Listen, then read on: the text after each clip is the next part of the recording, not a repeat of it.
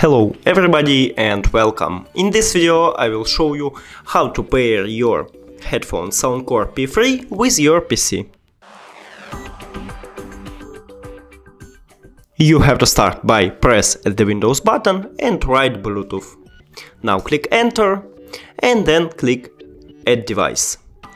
Choose Bluetooth. Now you should open the charging case.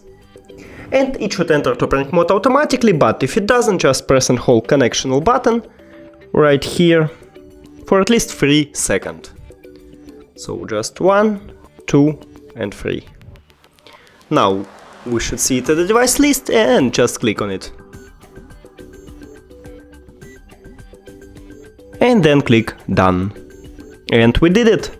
Thank you for watching this video. If you found it helpful, please consider subscribing to the channel and leave the like on the video. It's really important to us. See you later!